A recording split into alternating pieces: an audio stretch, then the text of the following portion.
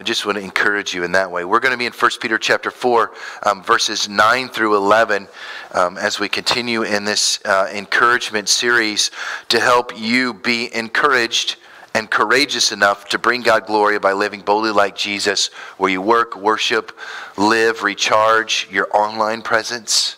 You know, the life you put out there that you wish you had and hope other people think you actually have, you know, and you put it out there.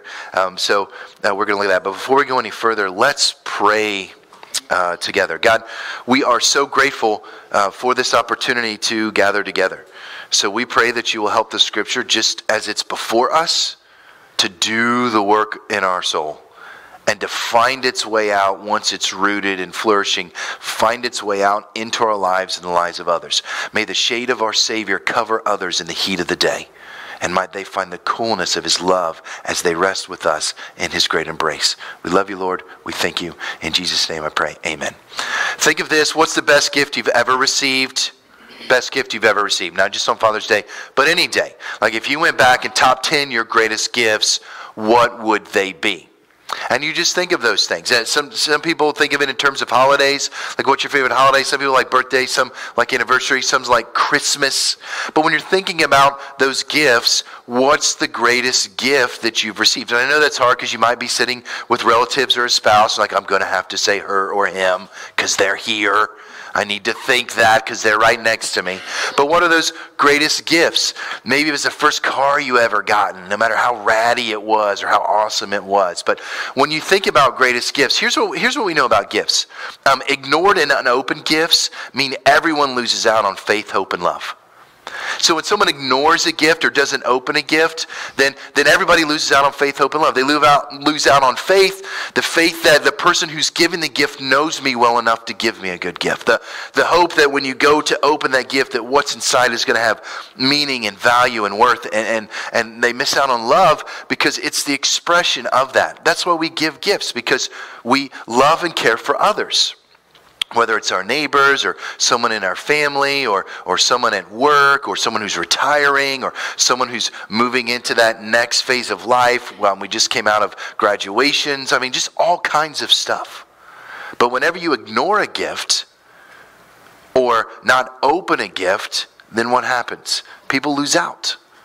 They lose out on experiences. They lose out on closeness. They lose out on intimacy. So gift giving is a great act of love, but gifts are also what? Meant to be used by others. You have to look no further than my family in my kids. Because my kids love when the other siblings get gifts because their immediate thought is, can I play with that and will I enjoy that? When they're helping their siblings make gifts for birthdays and Christmas, they're like, get this thing because I would like to play with that. That's how they do. Or, hey, let's buy something for Nana. Well, I think Nana would like this. I don't think Nana wants a Lego set of Mario. I don't think that's what Nana wants. Well, I would like for Nana to have that so I can play with Nana with that. So you guys know how the gifts work, right? There's so much joy. There's so much excitement. You're watching them opening it. I mean, it's just crazy. It's just a huge experience. So when we give gifts, that's good that's being done. Which leads us into this one thing that comes out of this scripture. Biblical good done in Jesus' name shows God's grace. God's grace is unmerited favor to humanity and to His kids. So when you do biblical good through the gifts God's given you in Jesus' name, that shows His grace, right? Just like when you go to a restaurant, how do we know it's somebody's birthday? They sing. How do we know it's anniversary? How do we know we're on a vacation? The external expression of the grace that God's given you, that unmerited favor, the gifts that He's given you in Jesus' name shows biblical good. So we use those gifts to help other people draw closer to Him. In fact, the context will help us understand that a little bit. When you use the gifts God's given you, which, by the way, God has given all of you gifts. You will never meet a person on this planet who has not received at least one, most people, multiple gifts from God. And when you use that gift of God has given you, it draws everyone closer to God when you use it. It's like a campfire on a cold night. People just gather in. Look at that flame burn. It's so warm. And they cozy up their chairs and they get their Snuggies and sleeping bags and they just gather around the warmth of the Lord as you use your gift. And when you use your gift and give God credit for it, it makes a huge sense in that. Now, what I want to do, I want to share with you, I'm just going to tell you these, so you're going to need to listen. You can read them on your own. But I want to talk about the gifts of the Spirit, not fruits of the Spirit. That's different. Love, joy, peace, patience, kindness, gentleness, faithfulness, self-control. But the actual gifts of the Spirit that's talked about in Romans 12, 1 Corinthians 12, Ephesians 4, and 1 Peter 4 right here we're going to look at in a little bit. So the gifts that are mentioned in the New Testament are divided up into two categories. There's the speaking gifts. For all of you who love to talk a lot, right? All the ladies, it's true. You speak 30 million words more a day than the guys do. We're still grunting and sort of gesturing. That's what works for us. But then there's serving gifts, right? There are gifts that are meant to serve, and all the gifts are meant to be under the lordship of Jesus Christ that you have, which means you are to use the gifts as God directs and as the Lord leads and the Holy Spirit guides. And then you're also supposed to use those gifts to serve and also to speak. So here, I'm just going to hit you with the overview. You can go back to the 12th chapter in Romans and 1 Corinthians if you want to pull them apart more. So, and by the way, these are all gifts that are granted by the Holy Spirit. First of all, let me just talk about the first gift before I get to the list. The first and greatest of all gifts is salvation, and I hope you know that. It is the fact that Jesus Christ died on the cross for the forgiveness of your sins and mine, was raised from the dead on the third day according to Scriptures. The greatest free gift that is ever given to mankind is Jesus Christ and His salvation. All your wrongdoing, thinking, and saying, forgiven in the eyes of the Lord, forgiven in the eyes of God, forgiven in the eyes of Jesus. And it is a free gift of grace through no works of your own. Ephesians 2, 8 and 9. You don't have to earn it. You don't have to even work to keep it. God's done all that. So salvation is the first and greatest gift which He gives. I could get into the gift of life and some of those other things, but just speaking to what this scripture references, we'll speak to those. So I'd say that if you've never confessed with your mouth that Jesus is Lord, if you've never believed in your heart that God raised Him from the dead, then you're not saved. So I would say to you, do that today and encourage all of your neighbors and friends and people you do that to work with as well. All right, so here's the gifts out of these chapters. So the first gifts are gifts of what we would say is sort of these gifts of speaking, right? They're apostleship, prophecy, teaching, evangelism, exhortation, discerning spirits, speaking in tongues, and interpreting tongues. Then there's gifts of service, which include leadership, helps, mercy, giving, faith, healing, and miracles. Those are the two major categories that we see those gives out. And these scriptures are very important. We serve out of love for these gifts. Have you ever received a gift because someone made them give it to you? I know you have, because my mom's made me apologize to my little brother when we were little. It's like, you tell him you're sorry. And I said I was sorry with my words, and in my heart wanted death and destruction for his little life, because he told on me.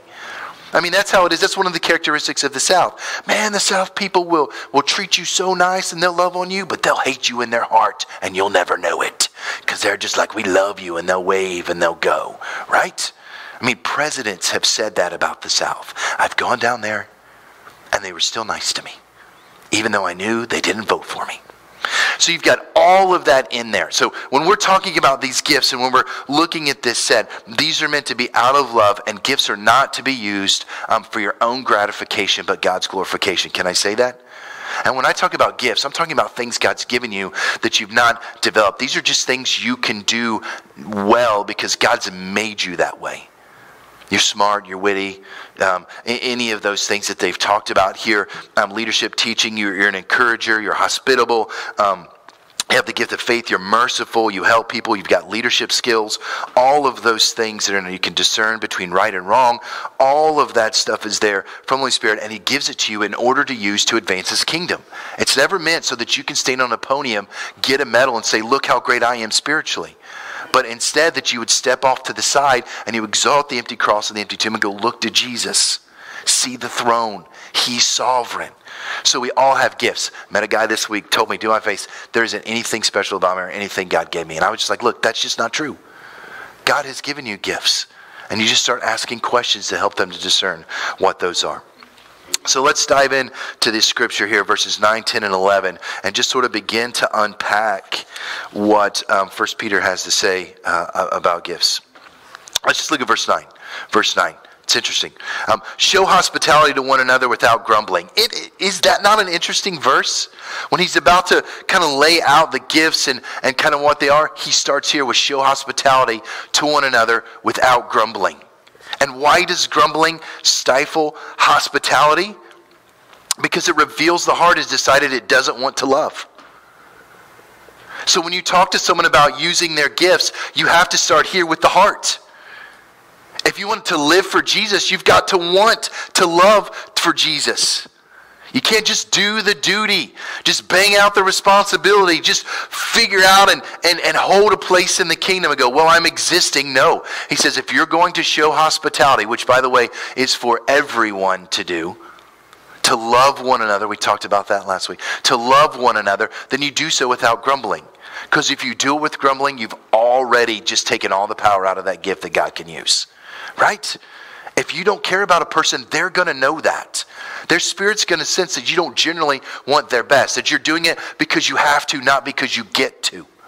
So you can understand why God's like, look, you've got to show hospitality to one another without grumbling. Your heart's got to be in the right place before you use that gift that I've given you. And many of you have multiple gifts.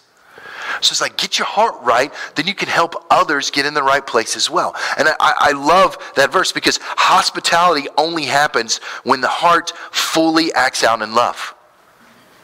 So you want to know what real love is? You want to demonstrate what love is? Hospitality is that. And that's what he wants for us to go, oh man, I've got to get up and do this now. Or, oh man, I've got to read my Bible. Or, oh man, I've got to live for Jesus. You know, when you're being hospitable, you're there. You're just whatever I can do to serve, wherever I can get to help, however I can engage you and help you draw closer to the Lord. So I love verse 9 because that's where it takes us. Show hospitality to one another without grumbling. So as people are using their gifts, like, man, I'm just going to use it to show love. Whatever your gift is or gifts from the Lord that we mentioned, use those in a hospitable way. Do it without grumbling. Make sure that your heart's in it because that's where God can flourish. Look at verse 10. Verse 10. As each has received a gift, use it to serve one another as good stewards of God's varied grace. Man, there's so much here. First of all, everyone's received a gift. Right? When you're saved, it's the gift of the Holy Spirit dwelling inside of you, the gift of salvation. You already know where heaven is. I mean, you just know where it's going. It's in your heart. You're going to be there. So he says each one's received a gift. So here's the good news. Every person that you meet, every Christian that exists has a gift from God. One of these are on the list. Now, you may not know what that is.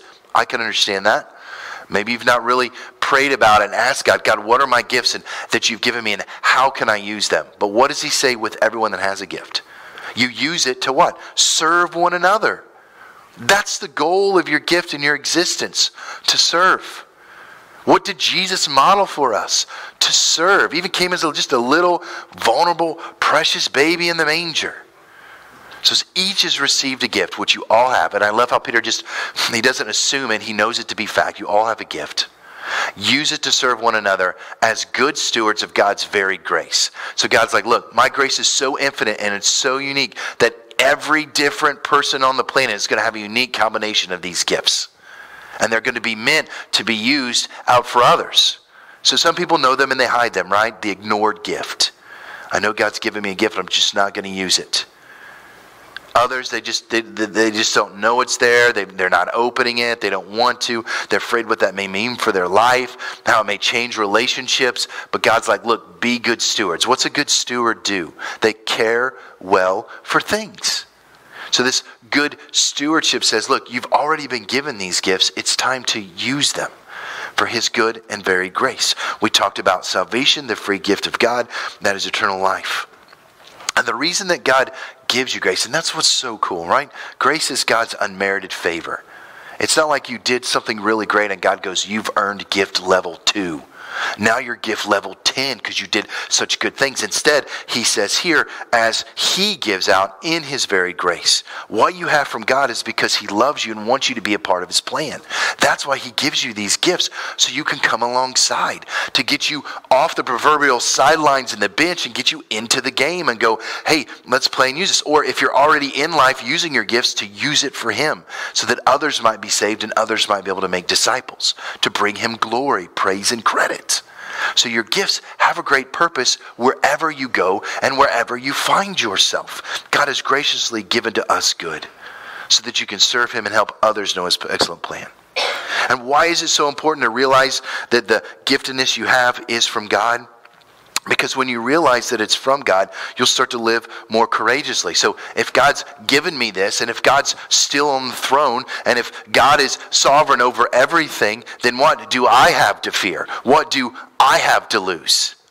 And you can live like there's no tomorrow, as the Bible says. You can go out and just go, man, I'm going to live for the Lord. I'm going to date for the Lord. I'm going to be married for the Lord. I'm going to serve for the Lord. I'm going to flip pizzas and burgers and analyze files and enter data and computers for the Lord. I'm going to do everything for him because he's given me these graces. I know I'm going to heaven. What do I have to fear? Take my life and send me to heaven? Yes, please. To the best place ever? Sure. Why not? Because I love the Lord? I'm parent for the Lord. I use all these gifts that he has for the Lord. In fact, in the fruition of that relationship is the only way you'll ever know fullness and contentment. Whenever you use the gift that God's given you, or those multiple gifts, any other way than God wants, you will have discontentment. Because you will know you were using that thing for the wrong reasons. To hurt and to harm, or just for your own selfish ends. It will never fulfill. You're like, why do I have this? Why did God give me this ability? Why can I do this way? And God's like, it's for me, so that people will be saved and people will become more like Jesus Christ. That's the whole point. When we realize it comes from him, we can live courageously because we don't have to worry about the outcomes. Look at verse 11. Look at verse 11. This is where we get some of the categories sort of divided up by Peter here in these. Whoever speaks is one who speaks oracles of God. Whoever serves, remember the two categories, as one who serves by the strength that God supplies, in order that in everything,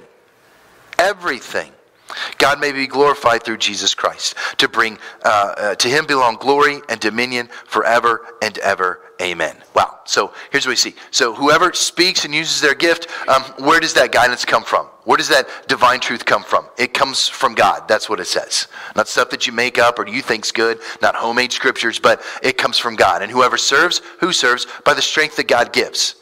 So does God ever run out of truth? No. Does God ever get weak and not have strength? No. So do you ever have to stop speaking and ever have to stop serving? No. Why? Because you're just getting that from the Lord. I don't know, some continuous IV drip, some continuous plugged into the Holy Spirit to just have that source of power that is always running. So that when you're weak, great, because then he's strong in you. When you don't know what to say, finally, you're ready to be used because he can give you the words that you need to share with those that you are awkward around or don't want to share or haven't shared or are afraid that things are going to happen, in order that everything that God may be glorified through Jesus Christ. Here's what I love about that is this gives us the why behind all of our gifts. Why is that? Remember when Jesus said he's the way, the truth, and the life? I mean, he wasn't just like, I need to make a good bumper sticker and t-shirt logo for the future. I'm just going to say this. No, he says it because why? It's the truth. So when you live out your gifts and we observe actions, we always ask, why is it that way? Why does everything revolve around the sun? Because God made it that way. Why are you being so nice to me at work when I'm not nice to you? Because God has made me that way. How do you always know good and wise decisions to make in hard, difficult situations? Because this is what God's gifted me to do. And why do you do that? The why is always pointing to Jesus Christ, so that you might be more like him and you might be saved. The reason I'm living my gifts out loud in love is so that you will come to that same love in Jesus Christ. So we are Christian all the time. You should never turn that off. You should be the same intensity of Christian that you are in worship as you are at the lunch counter with your friends or coworkers. You should always be a Christian all the time wherever you go. There should never be an off switch. You shouldn't even turn the dial down. In fact, I would say to you that maybe in some places you need to turn that dial up more than you do even here. So he's like, what? In order that it might be glorified. Remember, we talk about that. We exist, we as a humanity, we as Chapel Bay Church exist to bring God glory and make disciples. What does it mean to bring God glory? That he gets the praise and credit. So you have to answer the question, why are you doing these things? Because I love God and God loves you. Why do these things exist? Because look what it says at the end of that verse. To him belong glory and dominion forever and ever. Amen. Those things go to him. Who decides how the gift you have is used? God the Father, Jesus the Savior and King, and the Holy Spirit who guides and comforts. That's who decides to use the gift that you've used. I've seen a lot of people sell their souls for what the world has to offer for this momentary issue. And you can look at them and just know, man, God gave you that gift to use in the kingdom. But you're using it in the world. You're not using it for God. You're using it for your own personal gain. Your sharpness of mind, your witty humor, your ability to lead others, to be able to discern right and wrong, where you've twisted that to manipulate others. I run into people all the time like that, where God's like, here's what I've given you to use into the kingdom. And they're like, I'd rather trade that for what the world can give me now.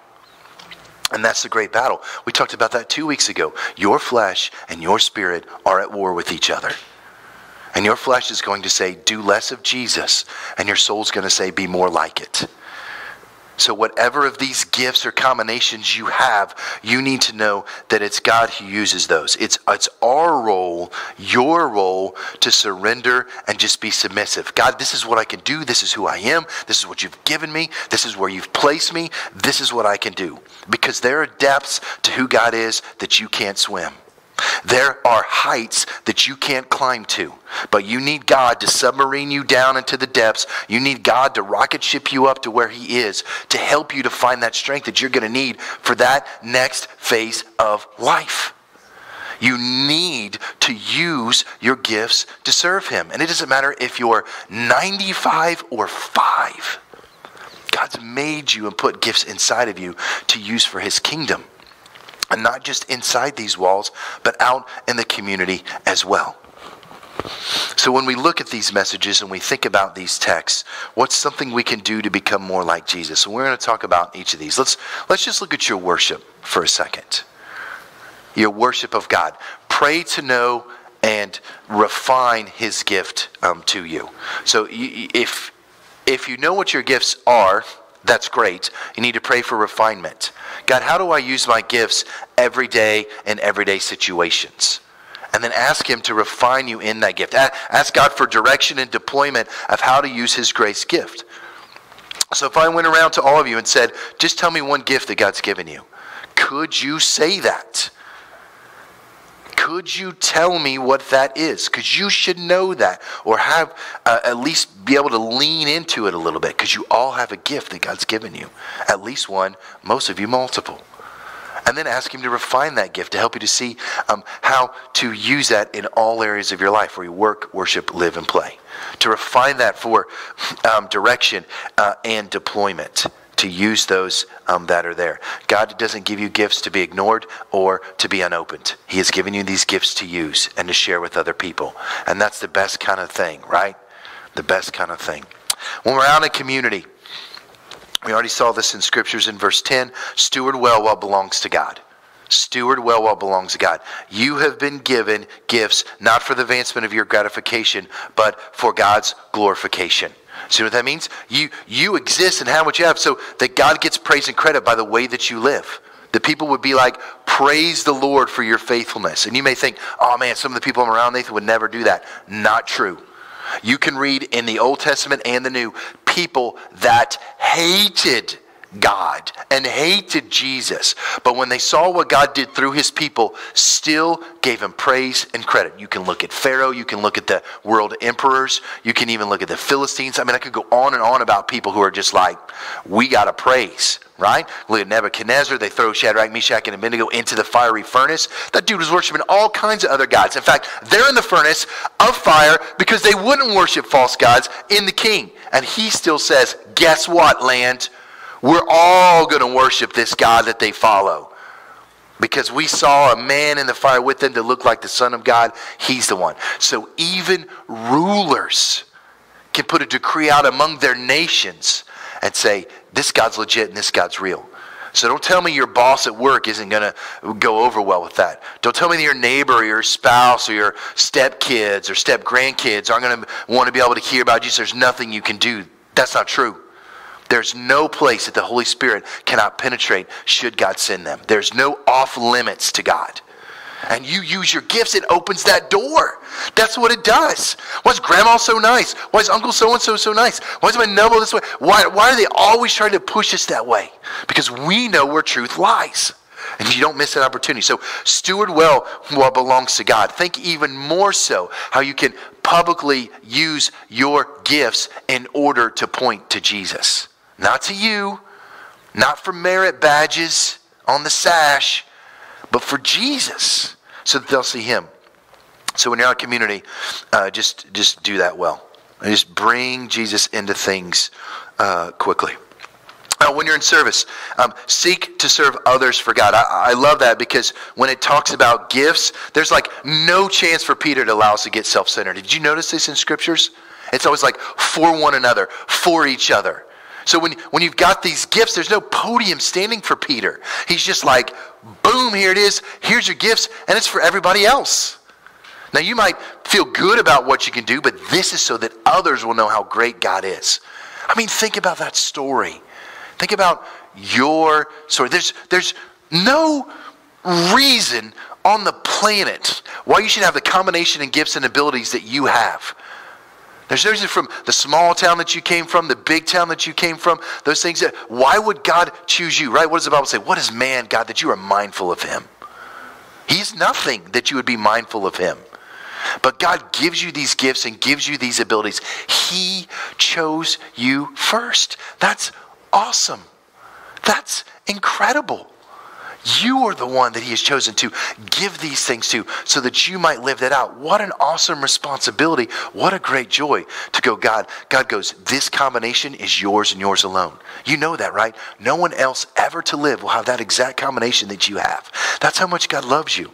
He's giving you one chance, giving your life one purpose and one meaning to live that out. And then that's gone. There'll be other people to come along. Man, I think that's incredible. So when you serve others, do it so that when you serve, it draws them closer to God.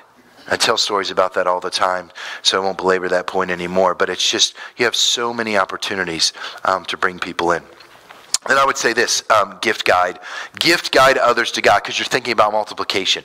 There are a lot of people out there who know that they have gifts, and they're using their gifts, and you can see their gifts.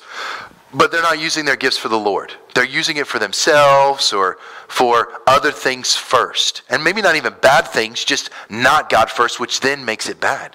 So gift guide others to God, which means let the example of your life lead others to God by the way of Jesus through the guidance of the Holy Spirit. Remember when we talked about your actions help people to answer the question why? I mean, they just do that all the time. Why do you say the things you do? Why are you doing what you do? Then you can tell them, and you start pointing them to Jesus. Because this is how Christians live, right? We're in the world, but not of the world. You know what that means, right? We're not wearing camouflage. Does that make sense? We're not hiding in the deer blinds of the world to where no one can really see us except for the occasional puff of smoke that comes out that little slit as we fire a shot into the world and go, Jesus, no. We're in the world. We're just covered in bright orange for the Lord. We're just out there going, here we are. Here's what we're doing. We're living for him. And we just encourage you to live that way. So let's look at the one thing one last time. Let's listen to the one thing one last time. Biblical good done in Jesus' name shows God's grace. Where is God? in our country? Where is God in Surf City? He's being hidden in the hearts and minds of Christians. It doesn't matter that there's only 17% of us in Surf City that claim Jesus as Lord and Savior. It doesn't matter. All it takes is one. All it takes is one. But we need what our state needs, what our country needs, what the world needs, what your neighbor needs, is you using your gifts in the name of Jesus Christ for the furtherance of the kingdom. And I don't care if you're retired, because you don't retire from Jesus. I don't care if you're in the middle of life and God, I got so much to do to get my life in order so that my kids are going to be okay. That's not going to fly with Jesus. He left everything to come here for us because we couldn't go there. So what you do is you look at your life and go, what are my gifts? What has God given me from those lists that Nathan had? You can go back later online and listen to them slowly. As we just go to Romans 12, go to Ephesians 4, go to 1 Corinthians 12, and start using your gifts that way. And bringing it all in. And isn't that cool? God's like, look, I made you this way, I put you this way, now we're just going to put it in the right hands. That's how it's true. It's really true. You put a paintbrush in my hand, stick figures. That's what you're getting. You know, like those ones they put on the back of minivans, like here's our family and our 18 dogs. Stick figures. But man, you put that paintbrush in the hand of a skilled painter, awesome. Awesome. I was just sitting with my daughter Lydia the other day, and she's like, Dad, draw me this. And I drew it. She's like, no, really, draw me this. I just can't draw it. But man, you get that in my hands. Now imagine your life in the hands of the skilled creator, the one who knit you together, the one who knows which of your toes are a little too long. You know what I'm saying? This guy knows you. And he's like, look, I've given you a purpose. Let's get after this. And it's all for his goodness and his glory. Will it be hard? Yeah, it's going to be hard. Will you want to give up? Sure. You want to give in? You're going to be tempted to. But God's like, what? Where does the strength come from? Verse 11, not your strength. Where does the guidance come from? Not your wisdom. Which I am so glad. Because God knows everything. He is everywhere and he's all powerful. That's who I'm going to trust in. So here's what's going to happen. Some of you here today or listening later online have to answer the great question, have you received the greatest gift that is in Jesus Christ? Are you saved? And if you are saved, other people should know that about you. And it should not be they're just a good person. They should know you're saved. But if you're not saved, it's super easy. God doesn't make it hard. He desires everyone to be saved. You know that, right? Everyone to be saved. You just confess with your mouth that Jesus is Lord. Believe in your heart God raised him from the dead. You'll be saved. That's all you need to know to lead someone to Jesus. You can tell them John 3:16. They probably see it in his sporting events. You can tell them Ephesians 2:8 and 9. Let them know that it's no works of their own. They don't have to work to be saved. So if you've not received that gift, that's the gift you need to receive and actually open today. If you are a Christian, you have received that, then it's joyous time. Because as the Holy Spirit came and dwelt at you at the point of salvation, you would then be able to understand the purpose of salvation. In fact, even those gifts that you have and you realize you have before salvation draw you into God is. Because why can you do certain things better than others and they can't? There's no rhyme and reason to it until it's under the lordship of Jesus Christ. This is the answer to every question.